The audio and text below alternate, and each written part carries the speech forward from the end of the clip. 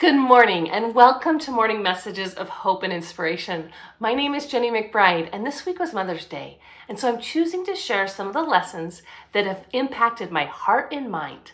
Some of the lessons my mom taught me when she was dying of ALS, Amyotropic Lateral Sclerosis.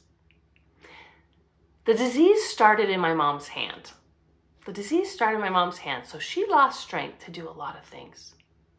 And before my mom was sick, my mom was happy and bubbly, and one of her favorite things to do was to read historical romances. She loved historical romances. And as a family, I remember praying every day, and I remember occasionally reading the scriptures, reading about Jesus Christ and his apostles and prophets and the truths that they taught. I remember it occasionally. I remember going to church every week. I remember going to church.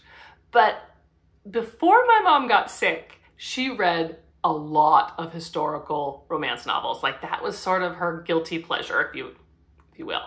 So like, I remember going to the pool and she would be reading those books, or we'd come home from school and she would give us snacks and she'd be sitting on the couch reading these books. And it was just something she really loved to do. Well, when she got sick, it was very difficult for her to hold a book. It was very difficult. And in fact, she would have to ask us to get a book, and we'd put it on her lap and we'd prop it open. But the funny thing is the book she chose to read after she found out she was going to die of Lou Gehrigs Disease, the only book I remember her reading was the Bible and the scriptures. My mom barely had strength to turn a page. Barely had the strength. But every day she asked us to prop this big oversized Bible on her lap. And she would slide her fingernail in the page while she was reading. And then after she read, she'd use her body to flip her hand. Then she'd drag her hand back across her lap and slide her finger in. And after she was done reading, she'd flip the page. My mom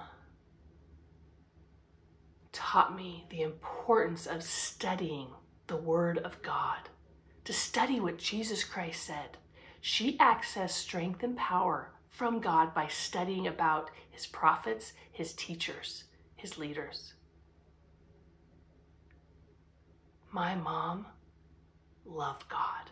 My mom loved the Word, and she feasted on the Word every day. And that helped her access the power and strength of God to overcome very difficult challenges. Now, throughout my life, I remember even as a teenager, I would read it, but I didn't get it. Like, I'd read it every day to say, I read my Bible, I read my scriptures, yay, good for me.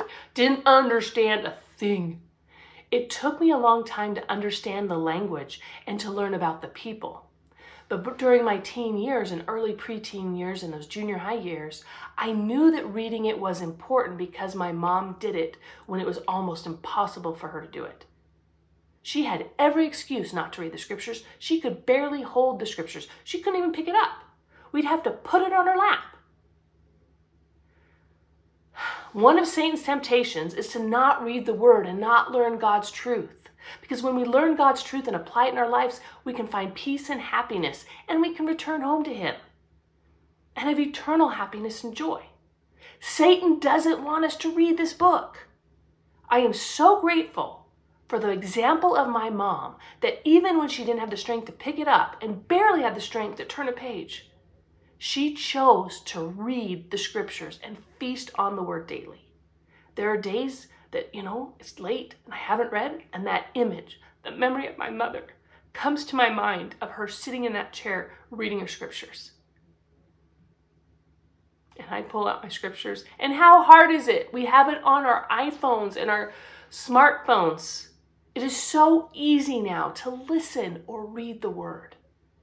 I invite you to prayerfully study the scriptures. It will increase the power to hear the Word of God in your heart and mind, to receive personal revelation, help solve whatever problems you're going through. I know this helped my mom. I watched her.